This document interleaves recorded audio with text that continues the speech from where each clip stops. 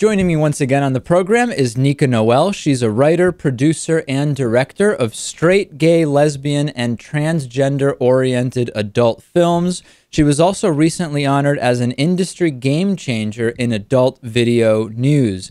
Nica, it's great to have you back, and I've been reading about your talks at Columbia and Yale here in the Northeast.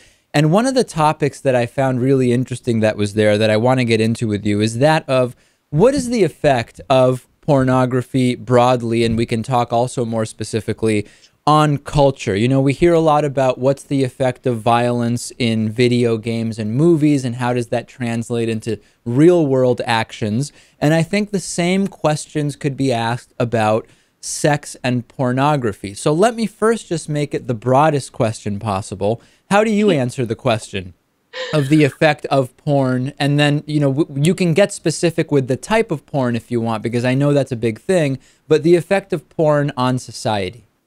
I think that it's probably not true that that men are watching porn movies and thinking to themselves, gee, all women want to do pile driver, and they want to have me ejaculate in their face, and this is something that that I should expect from women. This is something that I demand from women now that I've seen it in a porn movie.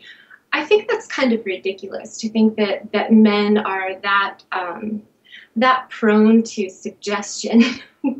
I certainly haven't found that to be true in my personal life.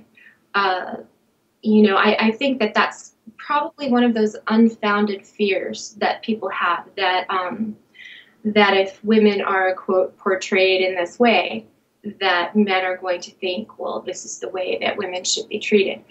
I don't think that there's really anything to indicate that that's true or that that's becoming a problem.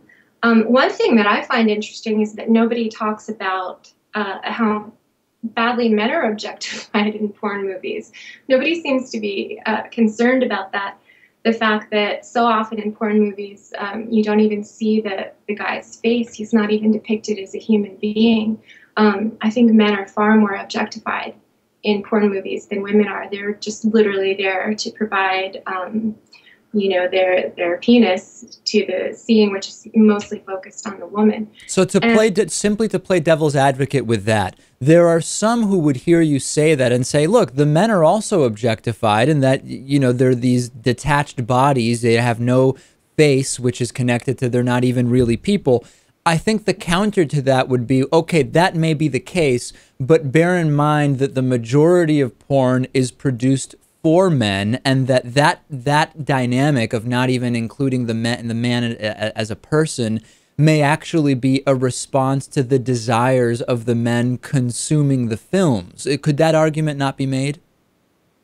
Well, I think that argument is made a lot, and as I've said before, I don't think that that is an accurate argument. I think that once we started getting feedback from men and from male viewers via the internet, whereas before they didn't have a way to give feedback about what they wanted to see and what they didn't, what they would prefer to see in their porn movies, we found that that is not what they wanted to see, that they did want to see more realistic sex, more realistic women. It's basically that's why I have a career. I mean, that's why my movies are selling. They're not all selling to women. I mean, I think I have more male fans than female fans, and what I've heard from men is that this is what they're really looking for. This is what they really want. So I think there was a perception that, you know, I mean, here's the thing. We don't really understand our sexuality very well. We don't talk about it openly. So many people still won't even admit to liking porn or watching porn,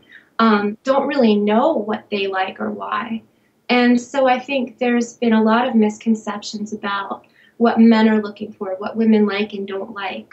It's still widely believed that women just want to see romance porn, that they just want to see, you know, lovey-dovey hair blowing in the breeze type of stuff. And that's certainly not true. And women are making it clear that that's not true. So there's been a lot of stereotyping. There's been a lot of misconceptions. And we're just starting now to have a real dialogue, I think, via the internet about what we're really looking for. And we're finding that that men and women are not as different as we thought, or as some people want to keep insisting that they are.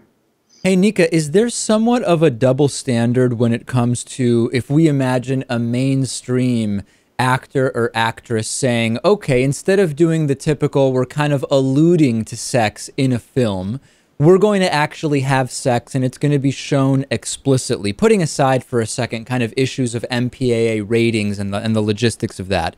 Would society view that differently than they would someone who is a quote porn star? And if so, is that a double standard or is it justified to see the two differently? A little of both. I think that what bothers people a lot about porn, and this is something that's changing a little bit, is it's not necessarily the sex or the nudity, but the fact that a lot of the time there doesn't seem to be a lot of thought and artistry put into it. I think that people change their perspective very quickly when you present them with something that you obviously put a lot of thought and care and time into, and where the performers were obviously approaching it from the perspective of this being their art and this being work that they're proud to be doing and care about doing.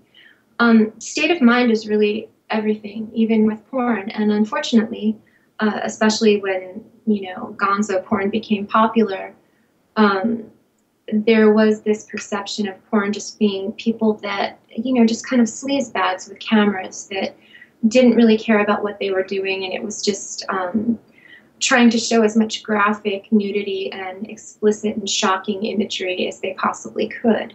And I think that just that leaves people cold. Meaninglessness and artifice is something that that people don't generally respond to on a deep level. Obviously, they want to see something that that they can relate to and that arouses something in them that that feels substantial. And a lot of porn doesn't do that.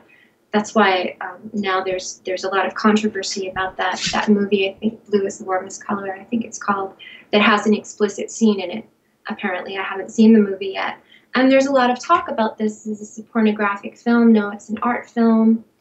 And I think you can say that it's an art film if there was thought put into it, if there's something specific that the director and the performers are trying to bring to the audience and they put that kind of artistry and care into it, then it's no longer an argument about whether sex is good or bad.